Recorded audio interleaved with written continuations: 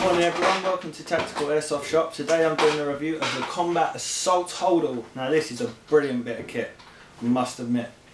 For 24 quid you are getting an excellent Holdall. It's a rucksack. You can put it over your shoulder or you can carry it in your hands. Now this bag has got everything, literally.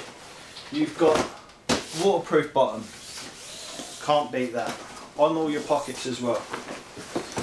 You've got one main zip down the middle, all heavily stitched in, which is also lined.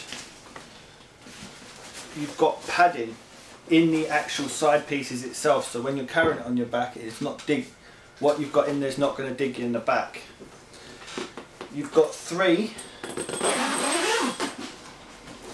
smaller compartments, one here, one here, one here, one here. Okay, so you've got three of them.